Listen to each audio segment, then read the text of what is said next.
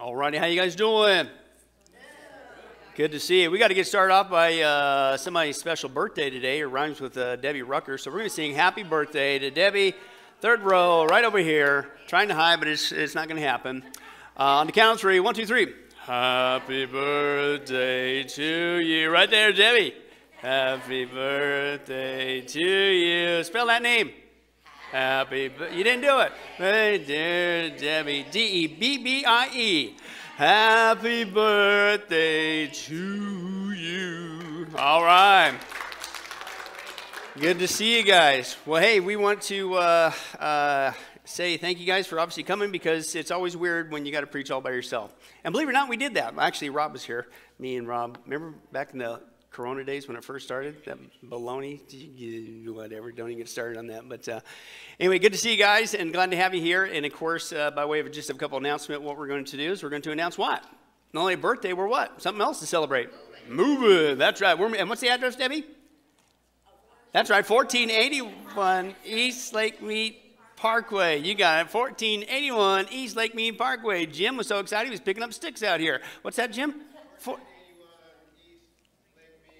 Parkway, that's right, in Henderson, that's right. So that's what we're doing, and so we want to do that. We also want to celebrate, again, our online viewers, and tonight's no different. We're going to celebrate, I hope I'm pronouncing this right, Danelia from Washington. So she's been tuning in, watching our studies and stuff. So on the count of three, we're going to say howdy ho to, you get to pronounce it as well.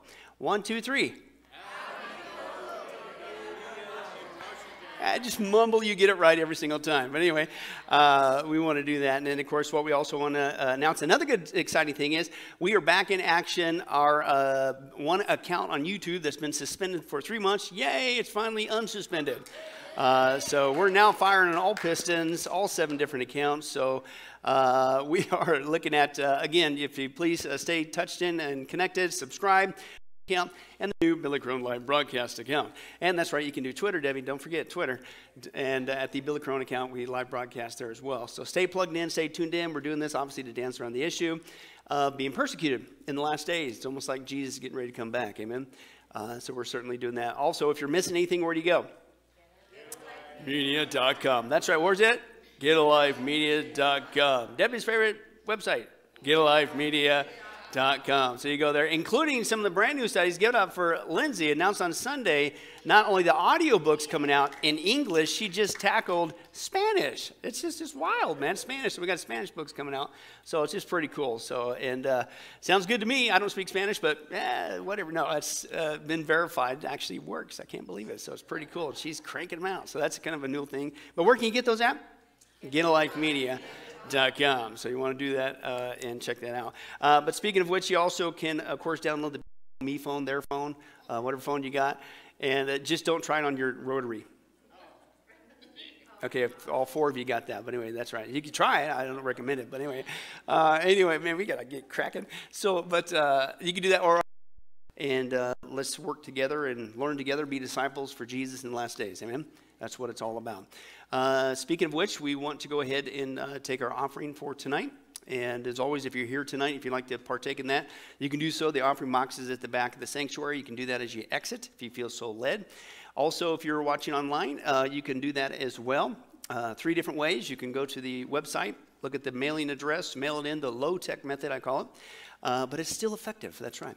And but also you can do the website there for click or donate, or you can even have a texting option as well. You could text give now as well. So we're going to pray for our study tonight, and then we're going to start off by praying with our offering. So let's do so. Father, thank you so much for tonight.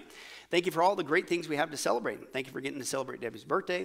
Thank you for getting to celebrate a new chapter in the history of Sunrise Bible Church here in Las Vegas and getting to move. And we thank you for new ministries, new ways to share your word and the gospel across this planet through the audiobooks. And thank you for everyone making all these things possible, working together as your team, God. It's a great joy and a treat to see what you're doing. But most importantly, God, we thank you. We celebrate what you've done for us. You saved us through Jesus. And we're not only not going into the 7-year tribulation, 7 years of your wrath, we're not going into hell. We get the polar opposite. We're your bride. You love us. You're coming back to get us, and we get to go to heaven, be a part of the millennial kingdom, the new heavens and the new earth, and it's going to be fantastic. So we thank you for that tonight. We also thank you in the meantime, before you come and get us, that we had the privilege to serve you and to grow in you and to share you with others. And we pray that, Lord, with tonight's offering, that we would do so as you tell us to, not under compulsion, not because we have to, not because we feel guilty, but because we want to. You tell us to give and be cheerful givers. And we pray that you would use this offering, God, that you would be glorified, that we, your church, would be edified, that lost souls would be won for you all around this planet as a direct result of tonight's offering. And we also would pray for our study, God, as we turn again to your word. You do not mince. It's very blunt from you, Old Testament, New Testament, about this thing called witchcraft, the occult. You pull no punches. It's plain as day.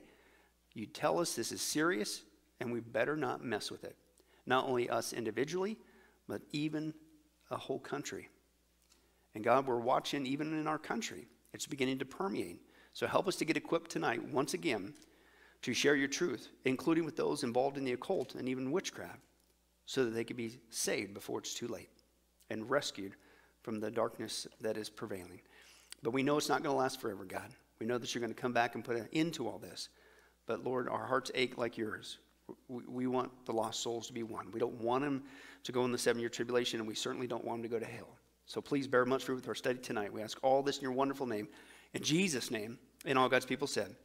Amen. Once again, we are in our study, World Religions, Cults, and the Occult. Debbie, you're the birthday lady, so it's all on you once again. Number 14 is what? Witchcraft and the Rise of Wicca. Yeah, give it for Debbie. I didn't even have to coach it. I didn't even do the fake voice. Can you believe that? That's amazing. It must be your birthday or something. That's right. Hey, we've already done in our study a recap with the definition of witchcraft, i.e. Wicca. Okay, and again, Wicca means witchcraft. Hello, it's just a repackaged thing. We'll see it again tonight. We took a look at the types of witchcraft, the location. Hello, all of the world, the protection. What's that? Jesus, always a safe answer. That's how you get protected from that. And then also the history. We've been dealing a lot on their history. First of all, we finally made the journey around the planet, world history, and then we began to take a look at the Wicca history as well. Around the world, just like the Bible said, Wicca is nothing new under the sun. It's been going on ever since the Tower of Babel. And then from Babel, it went to Egypt, then Greece, then the Roman society, Asia, India, the island countries, Africa, Latin America, and Europe. And then last time we saw, in our witchcraft study, that it was basically, this is where we get modern witchcraft today. It's been repackaged, it's been relabeled, but it's still old-fashioned witchcraft. But a lot of it, not all of it, but a majority of it has come from the European branch of Wicca, from witchcraft in Europe. And so again, so who started this? Who started this repackaging of just flat-out witchcraft? So that people would just get seduced into it just because the name's been changed. Well, that's what we've been taking a look with. And last week we saw that started with this lady, Margaret Murray. She was considered what? Murray was the grandmother, of modern day Wicca. And basically what we saw was she was an Egyptologist, and what she did, and what was Egypt involved in? Heavy-duty witchcraft. And then she brought that into Europe, and she wrote this book, The Witch Cult, and that really began to make witchcraft popular over there in the UK once again, and eventually it led to the ban on witchcraft being lifted, and we'll get to that a little bit tonight. Then she wasn't just writing a book that made witchcraft popular that started it. She also was popular with the British people. Right? And people love to interview her, unfortunately, and that helped to begin to spread as well. Well, from her, it spread to this gentleman, Gerald Gardner. Now, if she was the grandmother, what was he? He was the grandfather of modern Wicca or witchcraft. It's the same thing, Now, he was influenced, of course, by Murray. He got in contact with her, so he started doing it. And but he was also influenced by another gentleman, Aleister Crowley. Remember that? We're going to see that even again tonight. Once again, Crowley, who the secularists call the most evilest man that ever lived, is involved in Wicca and its beliefs and underpinnings, But this Gerald Gardner was not only in contact with Murray and Crowley, he wrote the witch's workbook called the Book of Shadows, which is still mega popular and considered a great resource amongst witches. Obviously, it's a horrible resource, but amongst witches, called the Book of Shadows, And then, of course, his last name is Gardner, so guess what? He developed Gardnerian Wicca. And again, what we're going to see as we continue to progress, as these guys continue to branch out, including in America, okay, they're going to, basically it's Wicca, but Wicca is going to spread out in different fingers. There's going to be different branches, right? There's Gardnerian, there's Alexandrian, right? It's all Wicca, but they each get to put their spin on it, okay? And that's why I think a lot of it, we'll get to eventually their practices and their beliefs, Lord willing, but that's why I think a lot of people get seduced into it, because it puts you in the driver's seat, right? So here's the big pot called Wicca, but you get to take out of it what you want. Do you want like the version that Gardner came up with, or Alexander came up with, or this person came up with? You get to pick and choose. Now, what does that sound like? New Age, right? It's the same thing, right? New Age, you get to pick. I'll take a little bit of Hinduism, a little bit of Buddhism. And why does it feel so good to the flesh? Because you're God. You get to the lie of Genesis 3. You get to decide between what's right and wrong. That's the same thing that's going on with Wicca, i.e. witchcraft. Okay, they split off, and then people just pick and choose where they want. And it continues to split today. Okay, some meet individuals, some meet together in covens, but that's kind of what's going on. So he started Gardnerian witchcraft, and then the next one in line led to this lady. This is Doreen Valiente, and she's got the garb, the broom, she's got the whole 9 yards. Okay, but this lady really began to make witchcraft sound witchy, very poetic-y, even if you will, a little Shakespearean feel to it, to make it more palatable for people. And they're even saying that if it weren't for her work, okay, Wicca may never have gotten off the ground.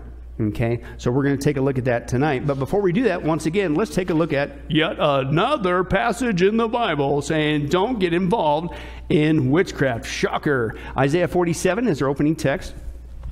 Isaiah 47 is our opening text. We're going to read verses 8 through 14. And of course, this is God's judgment on Babylon. Okay, and we're going to see why God has such strong, harsh words for Babylon and why he did judge Babylon. Okay, we already know in our world history section here, Babylon was steeped in what? Witchcraft. And that's where it all started eventually and then spread across the planet. Okay, agreeing again with the biblical account. But let's take a look at what they were involved in, and man, it's all over the place. You don't have to read this and find out some secret southern hidden Hebrew. Why was God judging this nation? No, it's very plain. Okay, and let's take a look. Isaiah 47, verse 8. Now, then listen, you wanton creature. Now, if God came up to you and called you a wanton creature, how many guys would say, right out of the gate, you're in trouble? Okay, that's a pretty obvious sign there. You wanton creature, lounging in your security, and listen to what? And saying to yourself, listen, I am, and there is none besides me. So what were these people involved in the occult witchcraft saying? That they're gods, right? Excuse me, there's only one God. Right? Also, if you read Isaiah, it's the phrase he uses all God says to himself, I am God, besides me there is no other, repeatedly. So, but that's what the audacity these people had that they were saying. And that they're also saying, I will never be a widow or suffer loss of children. Both of these, God says, will overtake you in a moment and a single day. Loss of children and widowhood. They will come to you in full measure in spite of your many what? Sorceries and all your what? Potent spells. So what are they involved in? Witchcraft, the occult, right? You have trusted in your wickedness and have said, no one sees me, as if God's blind. Your wisdom and knowledge, i.e. in the witchcraft and the occult, misled you when you say to yourself, again, I am, and there is none besides me. Disaster will come upon you, and you will not know how to, what's he say? Conjure it away, right? You can't just make it go away by your witchcraft and sorcery, right? And then he goes on and says, a calamity will fall upon you that you cannot what? Ward off with a ransom, right? There's no amulet that you could use. Do you see what God's doing? He's playing on their own words. None of your witchcraft, none of your sorcery, none of your occult stuff's going to stop my judgment from coming. You ain't going to ward this baby off with a ransom. A catastrophe that you what? Cannot foresee. Again, that's what they also do. Divination, that they know the future. Come to us and whatever. God says, you ain't going to see this one coming, right? And it will suddenly come upon you. Keep on then with your magic spells, with your many sorceries, which you've labored since childhood. Perhaps you will succeed. Perhaps you will cause terror. Ooh. All the counsel you've received has only worn you out. Let your what? Astrologers. How many? I can't believe this. Even on social media, it's like, are you crazy? Even so-called Christians. Hey, what's your horoscope? My horoscope said this today, and they're quoting horoscope. The Christians are supposed to be Christians. What? Astrology, we saw again in our New Age study, folks, that's nothing you want to mess with, okay? It's part of the occult. Let your astrologers come forward, the stargazers who make predictions month by month. You know, the occult, they go by their calendar. We'll get to that eventually. Let them save you from what is coming upon you. Surely they are like stubble. The fire will burn them up. They cannot even save themselves from the power of the flame. Here are no coals to warn anyone. Here is no fire to sit by. Can I translate that for you? You're in a big trouble with God, because you got involved with witchcraft, even to the point where you thought it was going to give you security. It gave you so-called godlike powers. Even you had the audacity to say that you are God. And God says, boy, I tell you what, you guys are in trouble now. Because God alone is God. He alone is all-powerful. Only He could provide true safety and security. And He warned about it long ago, but they still went ahead and persist. So guess what? God's patient, but He's patient up to a point. And so what happened? Bang! Hammer came down, and He took Babylon out. Now here's my point. Do you think Old Testament, New Testament, God changes His mind on the occult and witchcraft and how He feels about it? Absolutely not. So if God's got strong words for Babylon back then, what do you think He's got for people who get involved into it today? Same thing, including even on a nationwide level. If your nation goes down this route and you keep it up, what's going to happen? God's going to take you out. Right? And that's a clarion warning call, folks, we need to be prepared for. Right? So let's get back to see, why is even our nation getting so infiltrated with the occult, specifically with witchcraft? Well, believe it or not, again, it was this lady. Now, this is Doreen, okay, Valiente, as you can see there. Okay, so we have the grandmother of Wicca, the grandfather of Wicca. What do you think this one is? She's the mother, okay, of Wicca, is what she's considered. And this is from their own camp. Okay, the mother Wicca. She met Gardner in 1952, this lady here, Doreen Gardner, 1952. And under her direction, she revised his Book of Shadows. Remember the Book of Shadows, what that was? That was all the spells and things and all the rituals and calendars. So she revised it to make it more, quote, for popular consumption, right? You know us guys, maybe not the most artistic, even myself. There's many, many people who clean up what I write. And those of you who are involved in that process just laughed. Okay, heartily so. But that's okay. I swallowed my pride a long time ago. Right? But, you know, guys, and so the same thing. So he whips out this Book of Shadows, but it's kind of... and so she basically cleans it up and makes it very poetic-y, dare I say, this is their words, very witchy sounding. And so what it did is it started to make it more palatable. It's like, oh. And I'm telling you, it was a huge influence, okay? Now, her so-called experience in the occult began when she was 9 years old in what she called a, quote, indescribable mystical experience. Well, if it's a mystical experience and you had goosebumps, it had to be from God. No, that's what you hear from the charismatic community all the time. Doesn't mean it's from God, and hers certainly was not from God. On a summer evening in the 20s, she crept into her South London garden at twilight and, quote, was consumed by the feeling that her surroundings were, quote, very potent. And then, quote, and this is a secular article, says that her parents were right to wonder whether she was interested in the occult when all of a sudden she begins going around the neighborhood and the household on a broomstick. So guess what they do? They're trying to fix her, right? They send her off, quote, to a convent. Oh, yeah. That's going one fire to the next thing. Roman Catholicism is not going to fix you. I mean, as I was going through this, I was going, wow, that's so sad, right? Because we dealt with for 12 weeks our Roman Catholicism study. It's a works-based false gospel. It's pseudo-Christianity, fake Christianity. She ain't going to be helped by going into a convent. Probably going to make things worse, and apparently it did. She ran away, and I would too, frankly, be honest with you. Okay, but what's sad, I thought, well, man, what would happen if they got her plugged into a good evangelical church that preached the Bible? Maybe her life would have been different. Unfortunately, it wasn't. So they chucked her off to Catholicism. Didn't work. She left school, refused to go back, and then she began to be inspired by the books. Guess where she found these books? Even back then, in the library. Good thing we don't deal with that today. Yeah, you're taking out good Christian classics and banning them, but man, you're allowing the occult to infiltrate on a massive scale. And don't think that doesn't have an effect on kids, right? Okay, and that's just the library. Who uses the library anymore?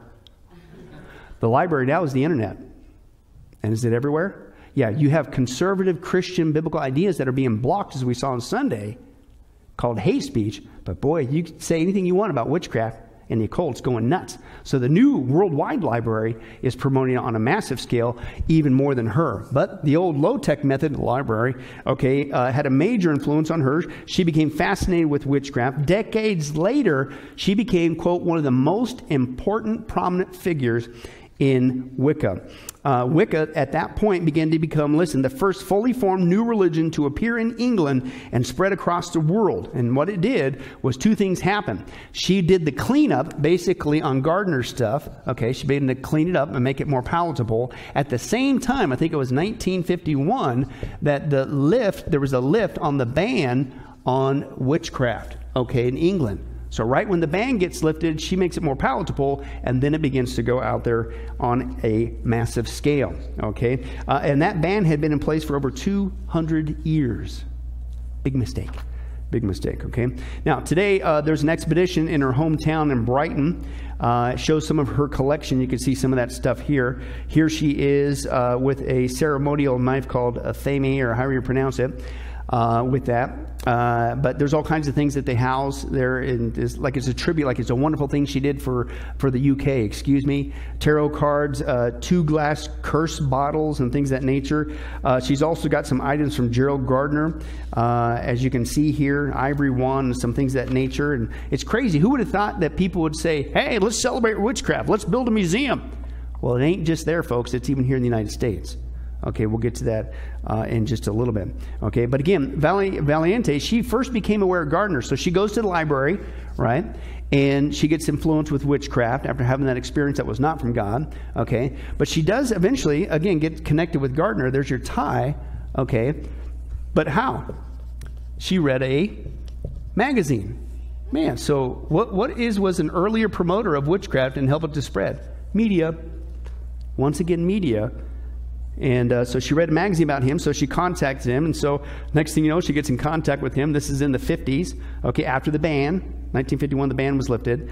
And then things go well if you wanted to apparently be a witch, unfortunately. And he made her his high priestess of the coven, okay? And then eventually she begins to break off. But he encouraged her to help with the rituals and the ceremonies. She does the cleanup thing. And he promotes her as the face of Wicca. Okay, I don't know if he was concerned about his large beard and pointy hair, as we saw last time, if you recall that picture. Maybe that would deter people, but she looked more like a witch. You know, kind of like the movie, or the old sitcom Bewitched, right? They didn't pick some old looking lady, right? With all due respect, ladies.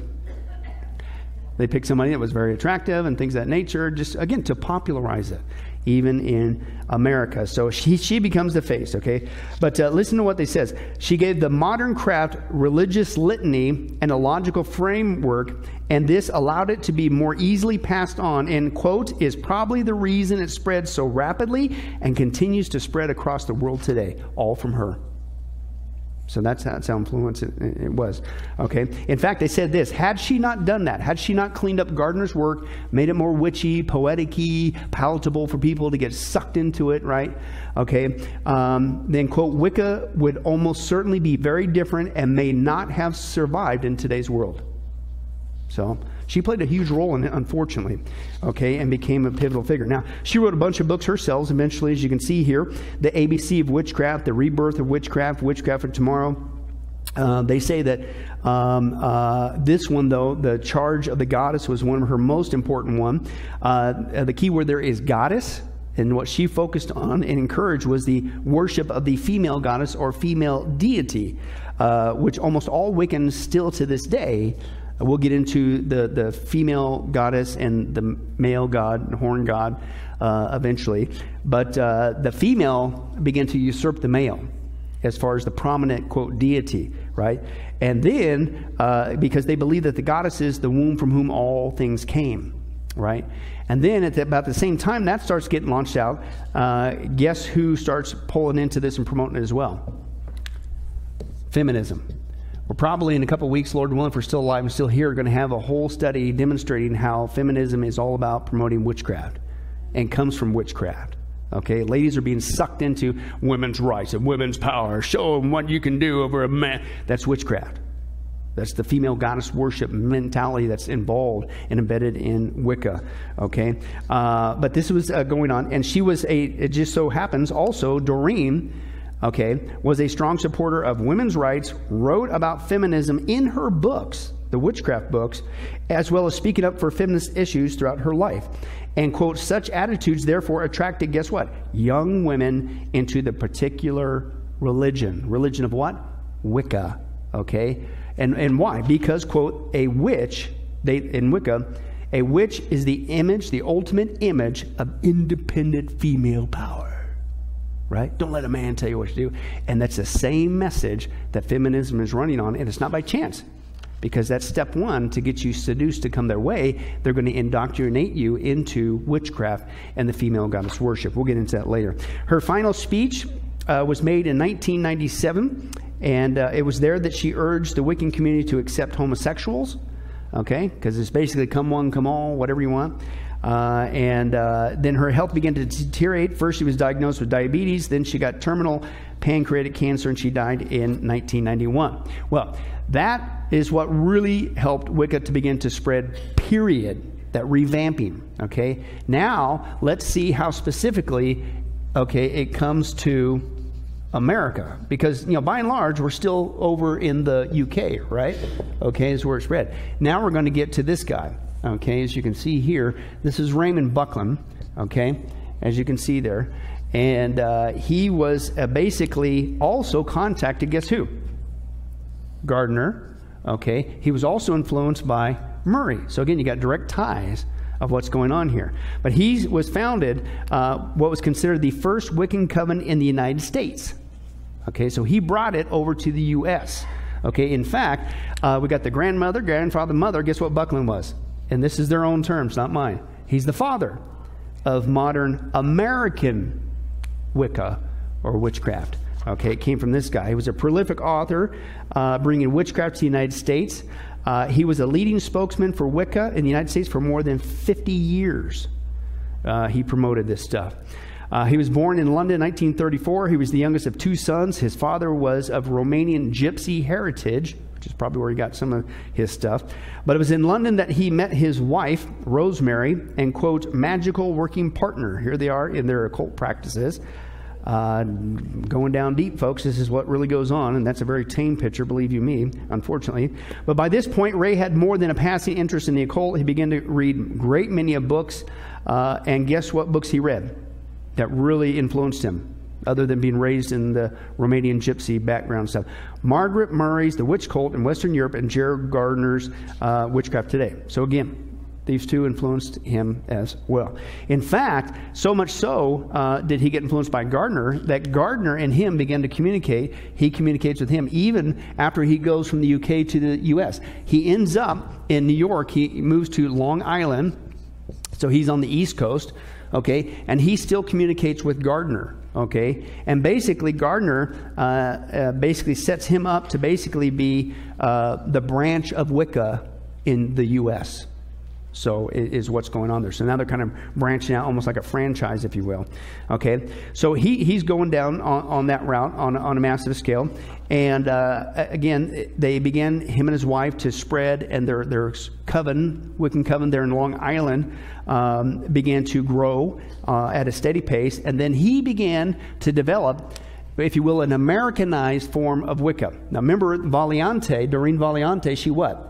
She made it more palatable, more witchy sounding, more poetic sounding for people to get involved in, period, right?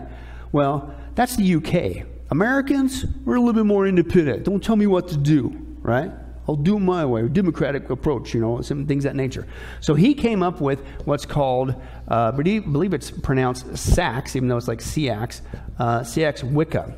And basically, he took Wicca, kind of like what Doreen did. He took Wicca and Americanized it for an American mindset. Okay, let's take a look at that. At first glance, it may seem that a witch is a witch, but the further you go into learning about the craft, the more you realise there are lots of different types of witches. And since Wicca is an ever-changing religion that adapts to the practitioner, it is ever evolving to meld with the needs of its adherents. With so many possibilities, how do you know which type of practice is best for you? Even if you have already chosen your path, it's always a good idea to learn about other possibilities. And if you haven't chosen a type of practice, here is a great list of possibilities to begin thinking about which one is right for you. Sax Wicca Witch. Raymond Buckland moved to New York from Britain and brought with him a version of Gardnerian witchcraft. His practice adapts Gardnerian practice for an American culture. Within the practice of Saxe Wicca, there is an emphasis on herbs and divination. This tradition does not include oaths of secrecy, rigid hierarchical structures, or a book of shadows. There are no degrees, so a democratic approach to coven leadership is established. Self-dedication and open-mindedness abound within this practice. So again, he Americanized. No oath, no secrecy, no hierarchy. I'll just do it my way. So basically, that's what he came up with. It's called the Saxe Wicca, but it's really the Americanized version of Wicca. His book, he wrote a book called The Tree. It became the, quote, guide to Saxe Wicca. This was originally published in 1974. It was republished in 2005 under that title there, Buckland's Book of Saxon Witchcraft. So basically, if you want to do a Crone translation, Buckland's Book of American Witchcraft. He basically Americanized it. He also wrote, now one of the things he got, you don't need to follow the Book of Shadows, right? That wasn't part of that. You don't need all that rigid dogma, blah, blah, blah. Well, he basically wrote his own, right? This is called the Complete Book of Witchcraft that he wrote. They also, in the witch community, call this the Big Blue Book. And again, this is looked upon as, in their world, essential. You might want to, again, you get to pick and choose whatever you want. That's what sucks people in. It's relativistic, New Ageian mindset. You get to be God. You'll decide what's true or not true, even in witchcraft, right? And you want to use the Book of Shadows? Great. But if not, hey, get the Big Blue Book, right? Or maybe use both, or pick and choose from both, right? But this book, okay, has, quote, influenced and guided countless students, coven initiates, and solitaries around the world. It is one of modern Wicca's most recommended books. It contains step-by-step courses in witchcraft, photographs, illustrations, rituals, beliefs, history, lore, instruction and spell work, divination, herbalism, healing, channeling. What's channeling? You're actually communicating with demons. Hello. Dream work, sabbats, esbats, covens, and solitary practice. So again, he basically, you don't have to follow the Book of Shadows. It's America. Do what you want. But hey, I'll write a book for you how to do it. So that's what was going on. And again, it even has a format that you got questions at the end of each lesson, so you can record your spiritual magical training, blah, blah, blah. And they, again, consider this a resource you got to have in your witch library. Now listen to this, quote, never in the history of the craft has a single book educated so much people. So this was a landmark work, unfortunately, for witchcraft. Now, again, he then sets up a museum called, in 1968, the first museum of witchcraft and magic in the United States. He's saying, that's crazy. Well, nothing new under the sun. Gardner had already started doing that in the UK. So again, there's in communication. So guess what he sets up? Now, originally, believe it or not, it started in his basement. It was only a private showing. Then it began to grow, and then it began to grow, right? And now it's a museum that has not only gets media attention, but they even did a documentary about it. And so guess what do you think that does? Makes it popular. And people go and see this place. And it's just crazy. It's all dark, evil, occult practices, including the ritual knives, as if that's something cool. That's gross. Folks, we're going to see, and as we've already seen in the history of witchcraft, sometimes those knives are used to what? Kill not just animals, but people. This is sick. But here's the guy visiting Buckland's Museum. I'll just give you a little piece of it. Well, my friends, welcome to the Buckland Museum of Witchcraft and Magic. Well, this is pretty cool. Basically, the basis of this museum was that there was a man named Raymond Buckland who was kind of looking for some sort of spirituality. He found out about witchcraft, the Wiccan, and got the man who named Wiccan. That's actually Raymond right there, Raymond and his wife. And then this is Raymond Buckland's ceremonial robe. Now in this case you can see that is a wine jug that they used for ceremonies. And then here's a silver cuff bracelet. His wand, Buckland's ritual wand used in the Long Island Coven in the 19th century. He made that ceremonial helmet, that high priest ceremonial horned helmet, made in 1970s. And then here's some more of the U.S. initiated or initiation knives over here. Now in this case it says in the 1970s a ceremonial magician friend of Buckland's said that he was having his life ruined by a demon in his apartment. in Manhattan. And so he said somehow this demon was released. You can see there's a box in there. And it says, so he asked for Raymond Buckland's help to capture this. And it says it took him 3 days to trap the demon in the box through incantations. They said he found a grimoire that helped them trap him. And it says it's not been opened since. There you can see a Ouija board. Okay, well, are you familiar with Raymond Buckland? I've read. And then in this case, they have all kinds of tarot cards and zodiac things. It says I Ching coins that belong to Aleister Crowley. Wow, that's what those coins are right there. Huh. Once again, who comes into play? Even in the American witchcraft? Crowley. Once again, a common thread. You're also going to see, Lord willing, in Satanism as well. But he published his other books. I just give you a little, it went on and on, but that you get the idea. It's gross. You and I would go celebrate the history of the Atomic Museum here in Vegas, or go to the Capitol, and let's go the history of Abraham Lincoln. You know, we were there and filming, Reed and I. But people are going to the history of witchcraft like it's something cool, even in America. And that ain't the only one, folks. But that tells you something's turning, the tide's turning in a negative way. He published many other books as well, The Pocket Guide to the Supernatural, Witchcraft, Ancient and Modern, Practical Candle-Burning Rituals. In fact, by 1973, listen, it's one thing, well, he's got a bunch of books, that ain't going. People were buying them big time.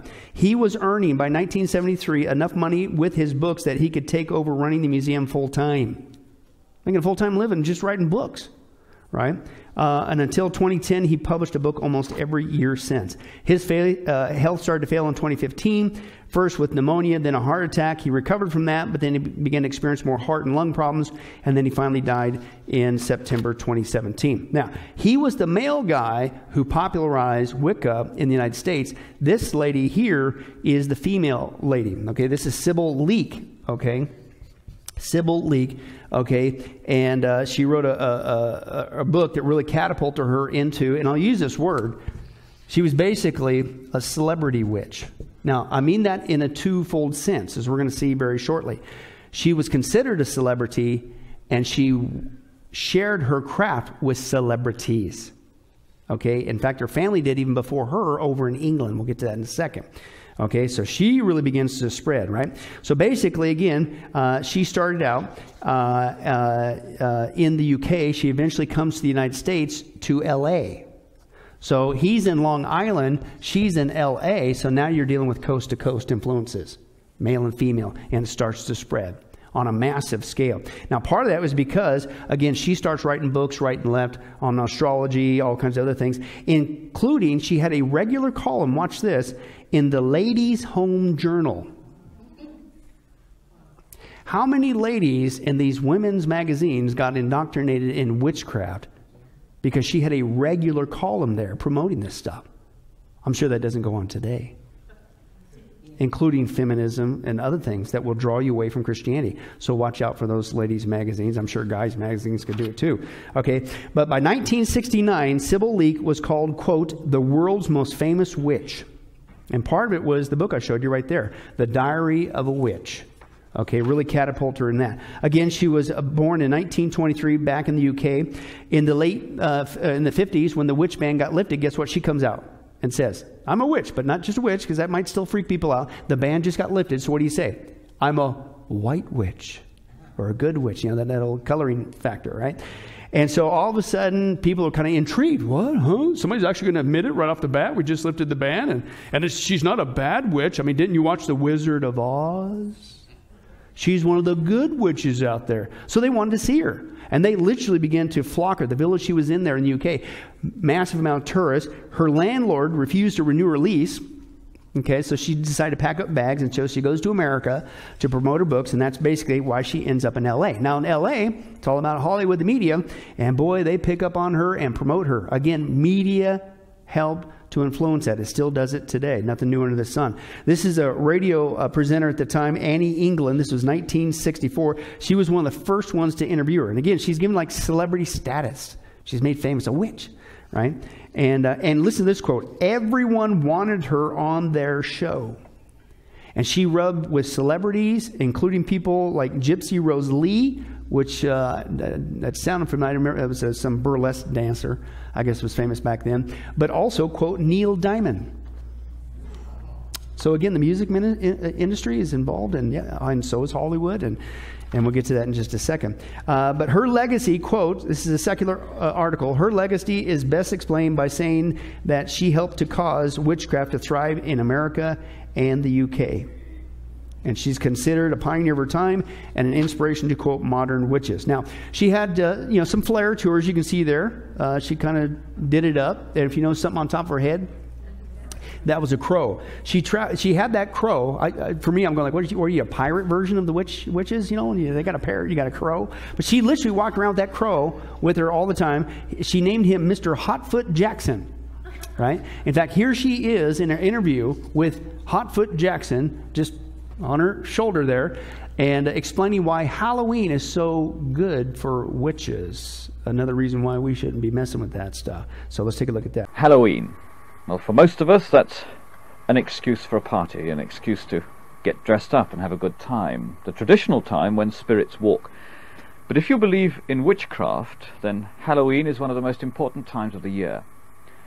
Now, I'm in the heart of the New Forest, a forest that is absolutely steeped in witchcraft. In the forest there are covens of witches in the forest, each of them with 13 witches, and they all take Halloween very seriously indeed. This is the room of one of them, Mrs. Sybil Leek. She's a housewife and mother, she's 41, she's an antique dealer, and a self-confessed white witch. She says that she could do all the frightening things, like sticking pins in effigies and bringing curses down on people's heads. And tonight, the witches and the warlocks will be meeting at such a Sabbat. What will they be doing, and why? Taking part in just one of the 4 great Sabbats which witches have always done for thousands of years. We shall be doing it because Halloween is quite important to us as a religious ceremony. It's the time of the year when the fire of the sun is dwindling, and of course we don't want this to happen. And it is also the time when we ourselves will be feeling in great need to renew the energy of our occult powers within ourselves to carry us through for the rest of the year. Are there very many witches about? Well, I think you would be very, very surprised if you knew how many initiated witches there are in the whole world. And not only that, there's a very great following in witchcraft.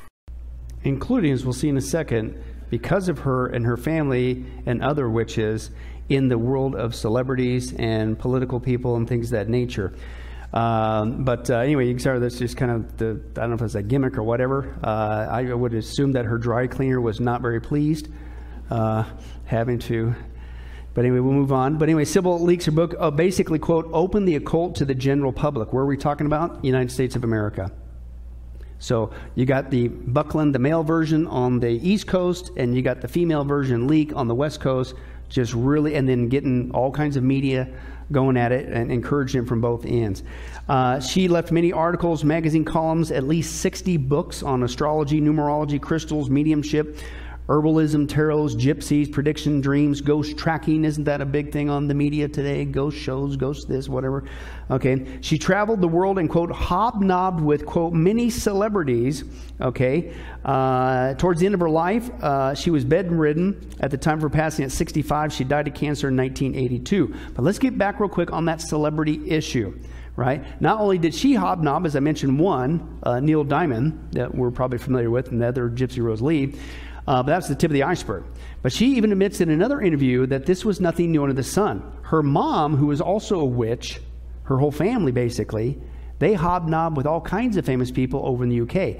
So apparently it's nothing new under the sun that you get sought out when you get involved in the occult, that the celebrities and those in power come and seek you out. But listen to her admit that family practice of influencing celebrities and important people and figures around the world. Watch this.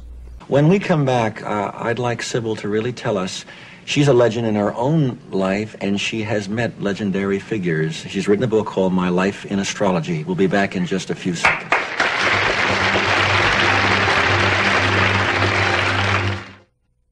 Sybil, I found your book, and I've read 3 of how many books you've written? 39 I've had published. I've written more, but 39 have made it. 39 books. It's an interesting title, My Life in Astrology. I'm purely dedicated to research in astrology. Well, I love it. You're a prolific writer. Now, you are also a medium. Mm-hmm. And I have seen film of Sybil Leek taken into a setting where there were supposedly, or many believed to be, other poltergeists or restless ghosts. How did you start in this? Was this part of your whole background? Well, I always accepted that reincarnation as a fact. You do believe in reincarnation? That the spirit is indestructible. And I think to release these troubled spirits is part of my life. Tell me now, your mother was involved in some area of psychic phenomena? Oh, my family. My 2 sons are far better mediums than I am. Who were some of the people that you saw as a child in England or at your home that came to see your mother? Oh, I had the most fantastic childhood because I was born in England but spent a lot of the time in the south of France. And my father was a very scholarly gentleman, and people like H.G. Wells would visit us. H.G. Wells. Mm-hmm. And Lawrence of Arabia and the Sitwells. And I really didn't know anyone when I was a child unless they were famous. And it became a natural part of your everyday life. It became a part of my everyday life. So on a regular, constant, apparently nonstop basis, all her growing up, who's coming to the family of witches for who knows what? Celebrities, famous figures, political figures, and of course she just continues that on when she comes to what? America. And I'm sure that that's not going on today. I'm sure we don't have celebrities involved in witchcraft. Well, folks, I'm going to give you one. You may not know this. But people that you wouldn't even think of are involved in witchcraft. But nobody ever makes a big deal about it because it's been so downplayed in our culture in America. Tom Brady, his wife is a witch. And I think, oh, that's crazy, Pastor Bill. He admitted it. Watch this. You know, I've learned a lot from my wife over the years. And she's so about the power of intention, you know, and believing things that are really going to happen.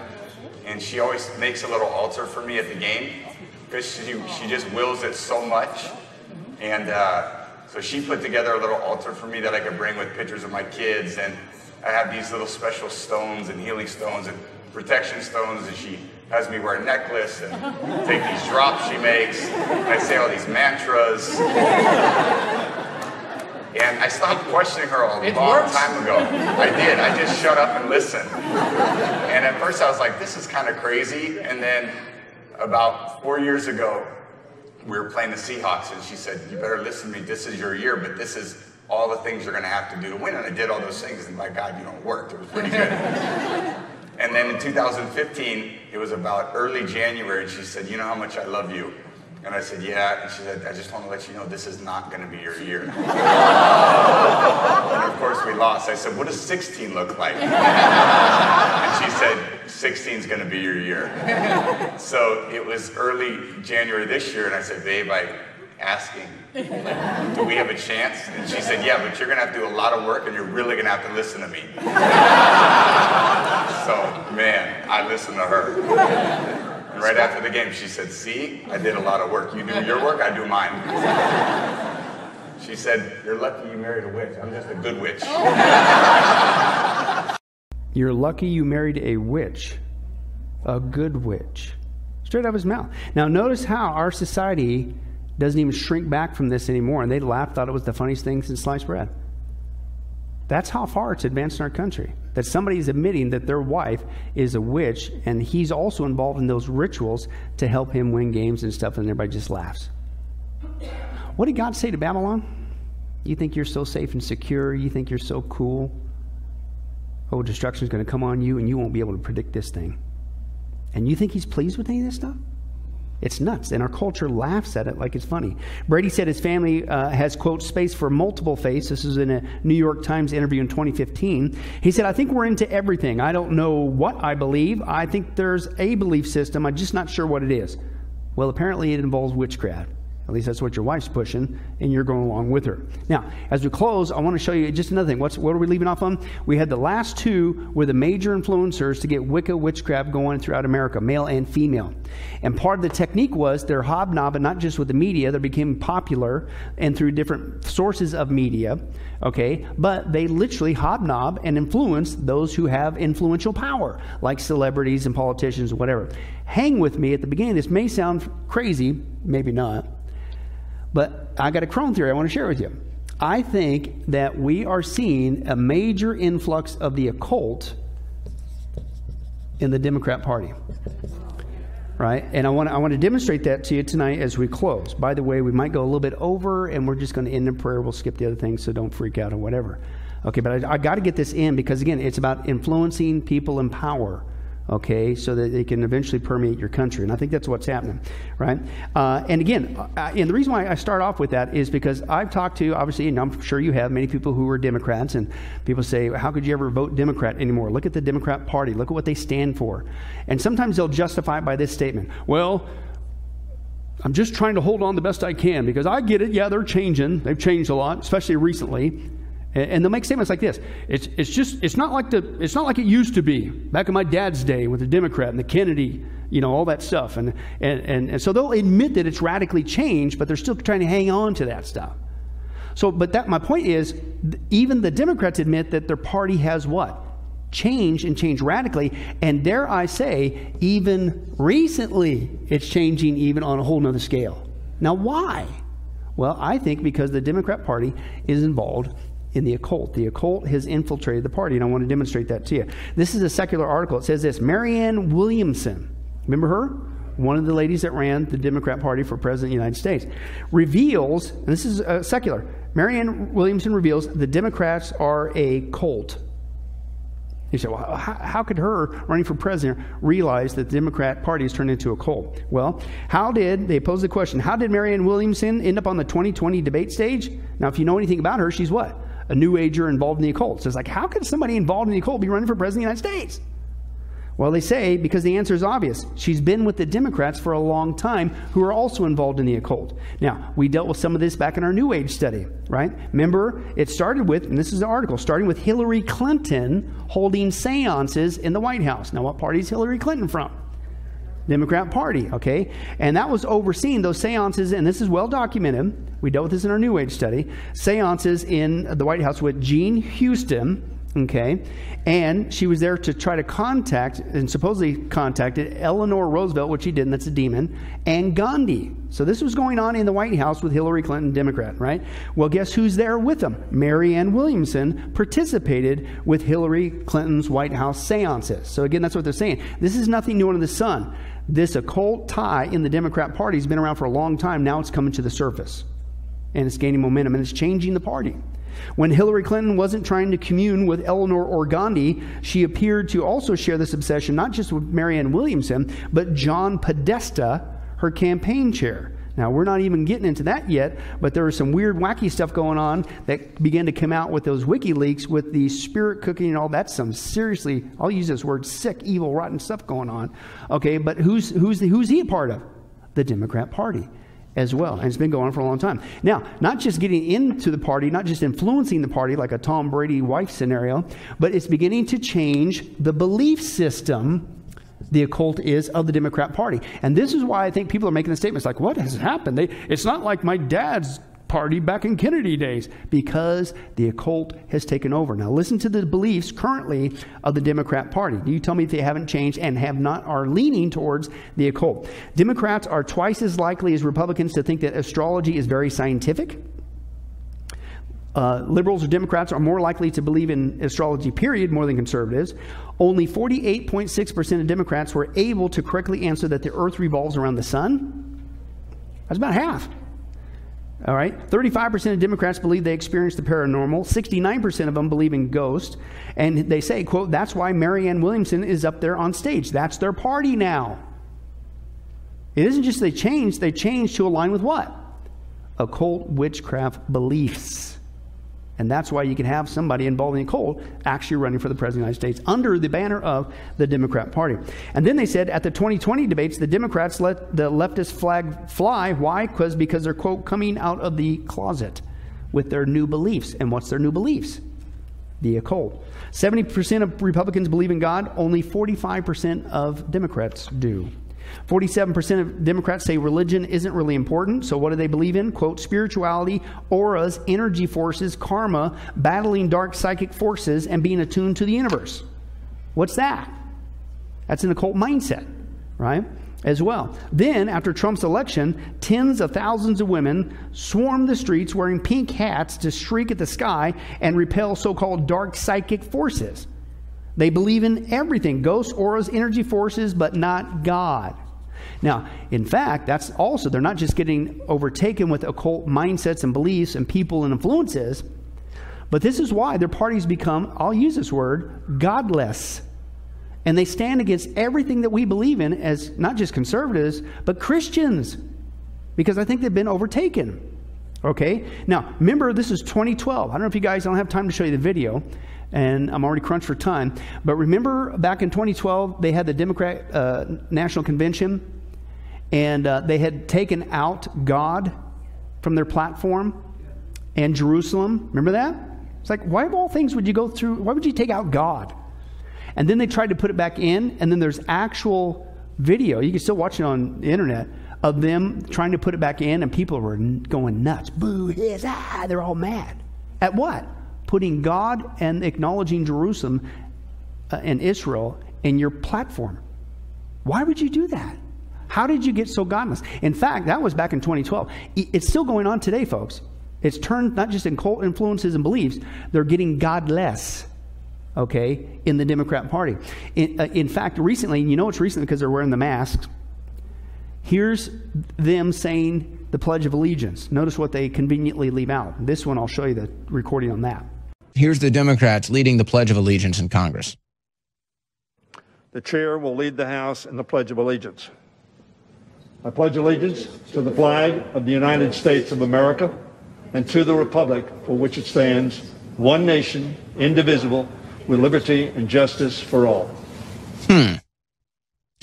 Something was missing there. You removed God. They removed God from the Pledge of Allegiance. Why would you do that? I mean, think about that. It's not even that funny, but why? You have to ask why. Why would a political party specifically be so anti-God? Anything to do with Christianity, the Bible, or because I think they've been infiltrated with the occult mindset, belief system, and frankly, people who are involved in the occult in that party. I really think that's why. Now, let me give you a couple other examples. We dealt with this in our 8-week study, Abortion, the Mass Murder of Children. Okay, but every one of those people that were running for president, there was like a record number, 20 or something. Every one of them were not just pro-abortion, but the bulk of them want to murder children even outside the womb if they've been born alive, and says, no, we're not even going to give them any help. And that involves Kamala Harris right now running for vice president on the Democrat ticket. That's what, so think, how did you become, listen, we dealt with this in our abortion study, how did you become the murder the children party? Because that's what they become. If you're going to be a Democrat, you're a pro-abortion, murdering children. How did that happen? Well, I think it's because who you've been hobnobbing with, to use Sybil Leek's word, right, for a long time now, and it's now coming to the surface. In fact, they're going to the other end of the spectrum. We also dealt with this in our abortion study, the mass murder of children. Now they want to murder adults. In their socialism, universal health care, if you cost the system too much money, it's your duty to die, and if you don't want to die, we're going to have death panels, and we're going to make you die. It says right there, and that's why I wanted you to see the article. Democrats have become, this is secular, right? Well, that's a Christian site, life site, have become the party of abortion and euthanasia. So both ends of the spectrum, they want to kill babies and kill adults. Is it just an ideal? I don't want to stretch this too far, but what also happens in the occult and witchcraft? You end up in your sacrifices, you kill what? Children and adults. Okay, and then of course you look at their agenda. Basically everything that the party now stands for is completely polar opposite of biblical values and even the constitutional values of our country. You got the Democrats, Joe Biden right now, he wants to kill babies. Trump is supporting, let the babies live. They got defunding police. We want to support the police. They want gun control. We want gun rights. They want riots and violence. We want law and order. They want illegal immigration. We want legal immigration. They want higher taxes. We want tax breaks. They want weak military. We want strong military. They want overregulation. We want small business. They want let anyone vote. We want voter ID. They want welfare state. We want working class. They want poverty. We want prosperity. They want big government. We want small government. They want suppression. We want free speech. They want liberalism. We want conservatism. They want communism. We want the Constitution. They want socialism. We want capitalism. They want defiance. We want patriotism. Every single thing, tit for tat, is exactly polar opposite. Remember back in the day, it used to blend a little? Now, again, I'm not giving the Republicans a free pass. I'm not into a party issue. I'm just saying something has radically happened to the Democrat Party, and I think, even go through this research, it's opened my eyes. I think I know why. Because I'm convinced the occult has taken over that party. And I'm going to give you even more proof. Right? Some people are now coming out and saying with this latest presidential election, why is it that you only have witches who only pray against and cast curses and hexes? Now, first of all, the thought that witches would be openly out in the United States of America admitting in mass around the United States, we're all gathering together, we're working in our community to not just pray against a president, but a Republican president. Why don't they ever pray against a Democrat person? Right? Think about it. But why is it only the other side? Because I think you're in that Democrat Party and you're not going to pray against yourself. Or, dare I say, hex yourself. But let's take a look at that. This is still going on. It didn't just happen one time with Trump. They literally meet every month and try to hex and curse him underground. In fact, she admits that it's with their help where all these fake news stories come from. Watch this. Melissa Madera is a self-proclaimed witch, and she's been casting spells for New Yorkers for years. But since the election of President Donald Trump, she says she's been using her magic a little differently. I'm very, very pleased with the results we've been getting. She hasn't shared how the witches cast the hex, but she believes the spells are helping to expose injustice in the Trump administration. Every time we've done it, we've seen new information come out about whether he's been engaged in tax fraud or Russian collusion or fraud with the election and stuff like that. Every time we do it, more and more comes to the public eye. So according to the witch, where is some of the impetus coming for all this baloney that just doesn't stop, and it gets crazier as it goes? I will say this. I think this also answers for me why, not just the last election, but this whole year leading up to this election, it's not just a battle. We use this word, and I think it's right. It's a what? Doesn't it feel like a spiritual battle? This isn't normal politics anymore. Why? Because there's something spiritually going on in this party that I believe has been taken over by the occult.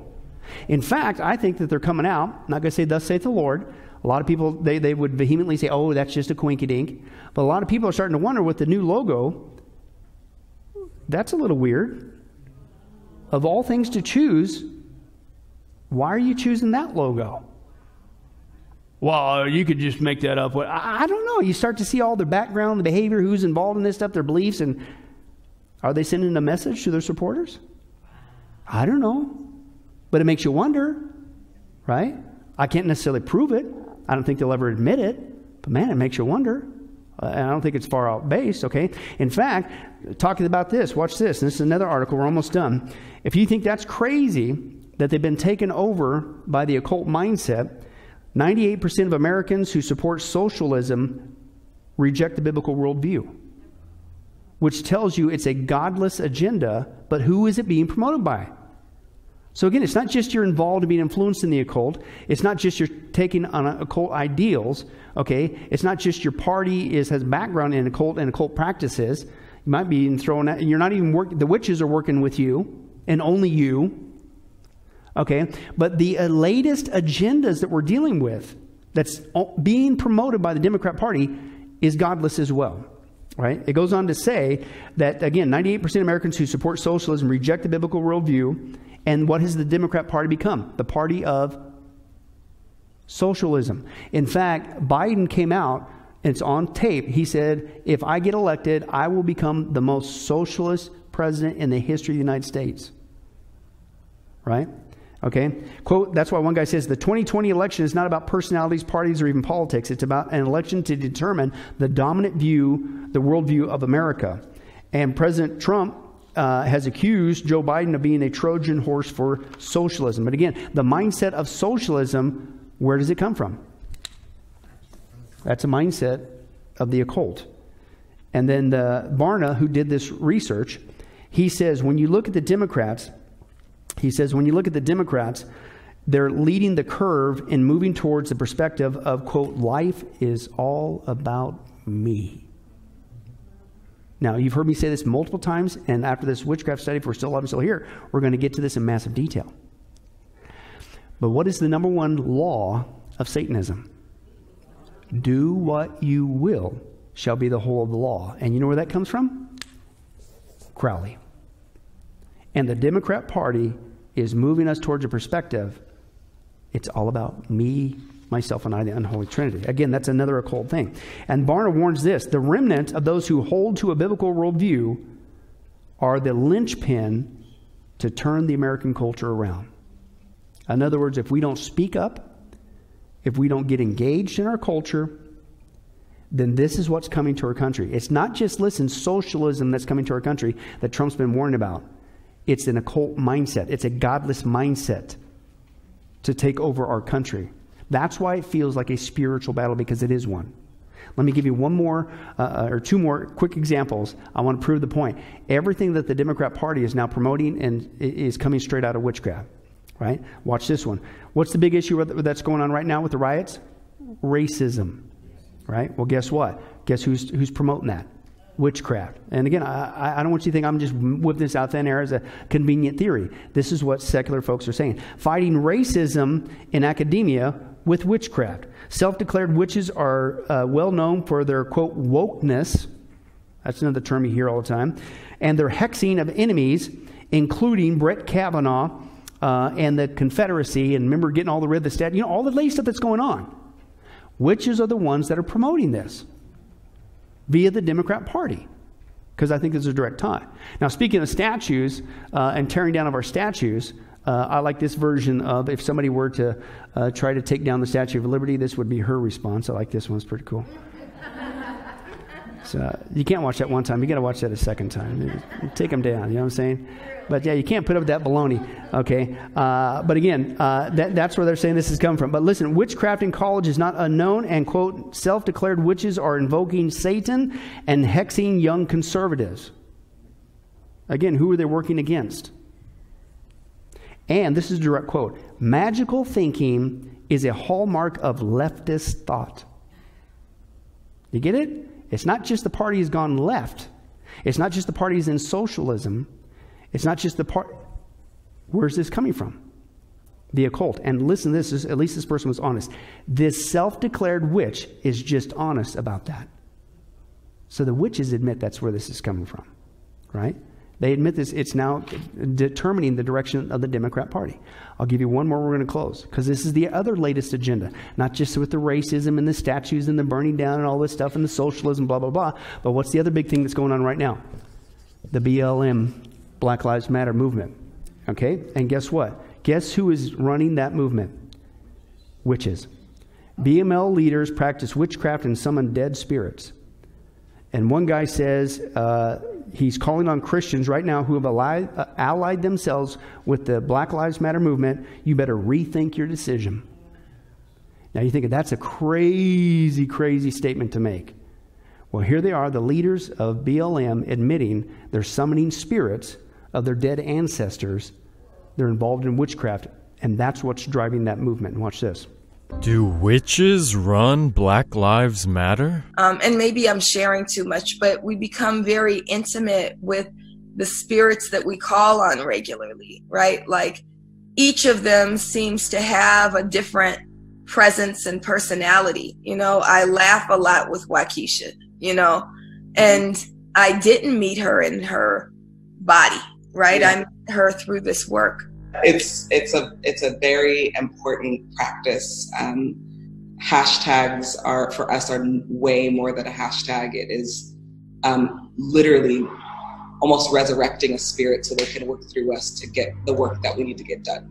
I started to feel personally connected and responsible and accountable to them, both from a deeply political place, but also from a deeply spiritual place. And always, you know, in my tradition, you offer things that your loved one who passed away would want, you know, whether it's like honey or tobacco or things like that. And it's so important, not just for us to be in direct relationship to our people who've passed, but also for them to know we've remembered them.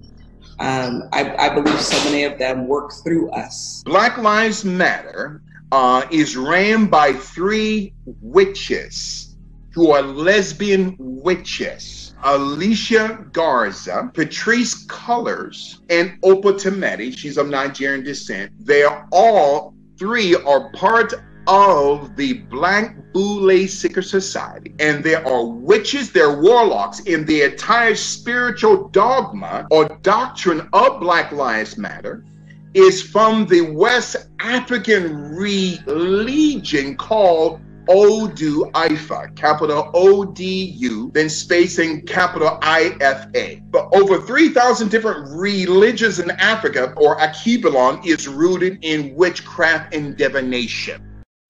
And now they've merged with the Democrat Party.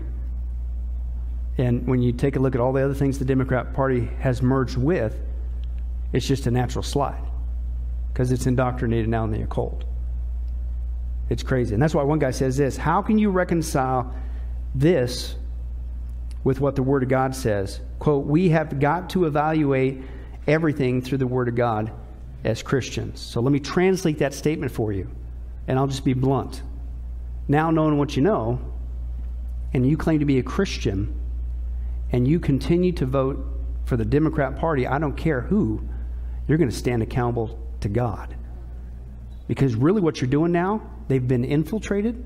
They're not like the Democrat Party of old. They've been infiltrated with the occult. And so you're putting a vote to having the occult take over the United States of America. And you think God's going to bless it? Did he bless Babylon when that happened to them? No. So you might want to think twice if that's you, because you still hear so-called Christian. I'm going to vote Democrat anyway. I'm voting. Wow. Lord willing, next time we're going to take the next guy who took it even further. This is Alex Sanders. And of course, he founded a strain of Wicca called Alexandrian Wicca. Okay? And he was catapulted in fame as a witch because he wrote an autobiography, so he's using books. But guess what? Here's the big breakthrough. It goes to film. So now you're having movies. Okay, it was called The Legend of the Witches. Began to promote that. Also around this time, before this, Hollywood ceased with their Christian influence to determine movies and their ratings and their scripts. Remember back in the day when Hollywood, believe it or not, had to submit to a religious authority all their scripts? This is why you had shows back in the day where people did not kiss longer than 4 seconds. That's why when they showed a husband and wife bedroom scene, it was 2 beds. Remember that? Hollywood, I don't know why that happened. I think it was a spiritual thing, personally. But they stopped doing that, and then it opened the door to start using the movies to now, not just books, not just magazines, movies to promote witchcraft and the occult. And to the point where this guy was called the king of witches. But Lord willing, we'll get to that next time. Well, hi, this is Billy Crone of Get a Life Ministries, and I hope you were blessed with this study. But in closing, let me ask you one final question. If you were to die today, are you sure that you go to heaven and not hell? Before you answer that, let me share a couple things that the Bible says. Did you know that the Bible says that God is holy and that we are not?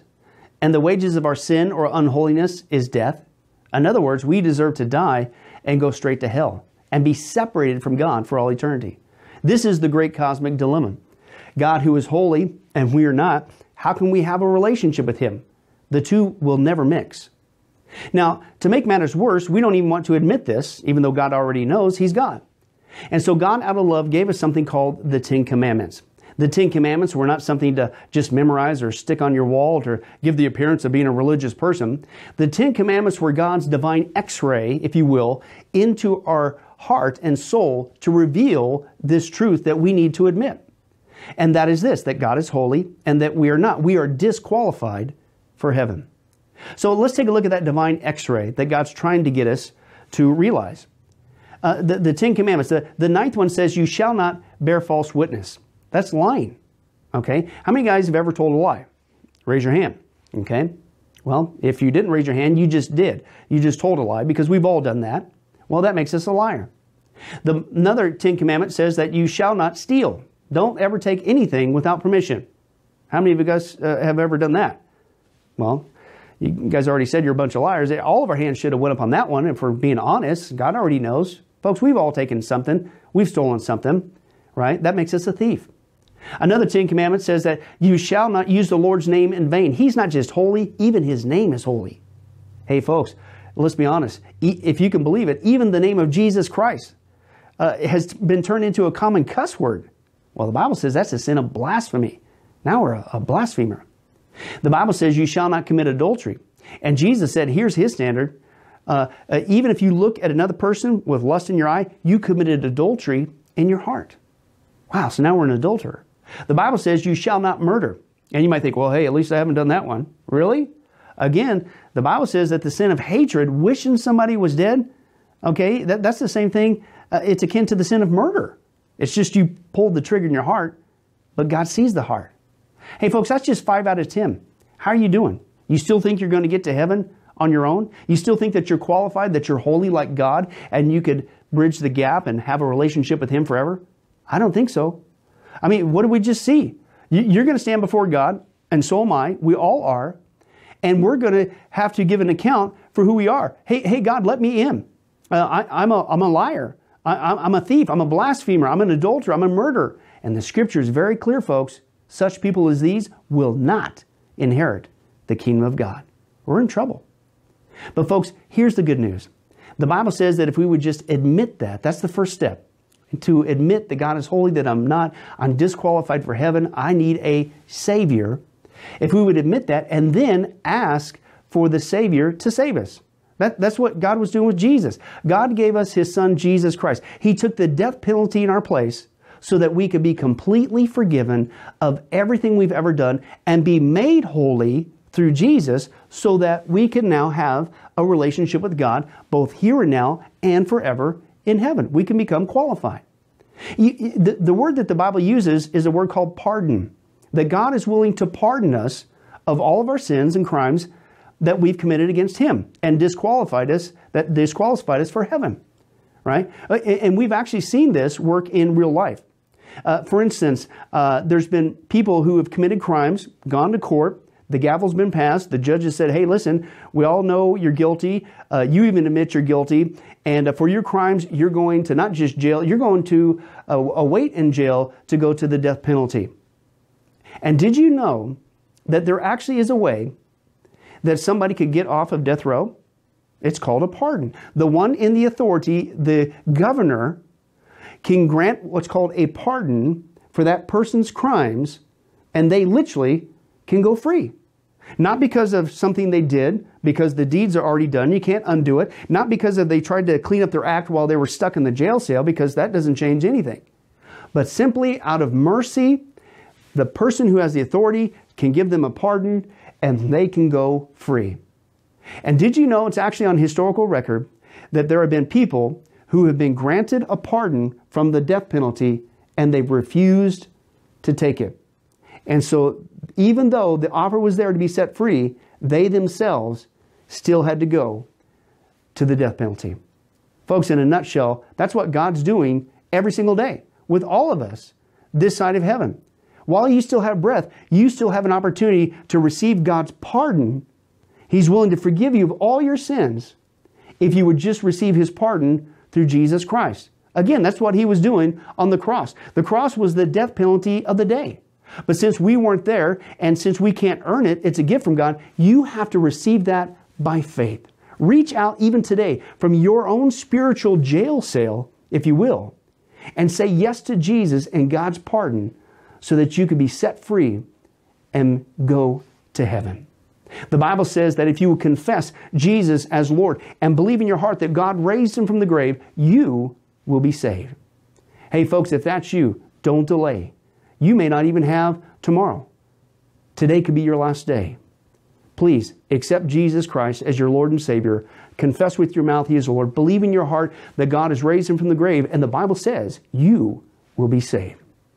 Well, this has been Billy Crone of Get a Life Ministries. If there's anything that we could do for you, our information and number will come up here shortly. And please don't hesitate to contact us. But remember, I hope to see you in heaven. God bless.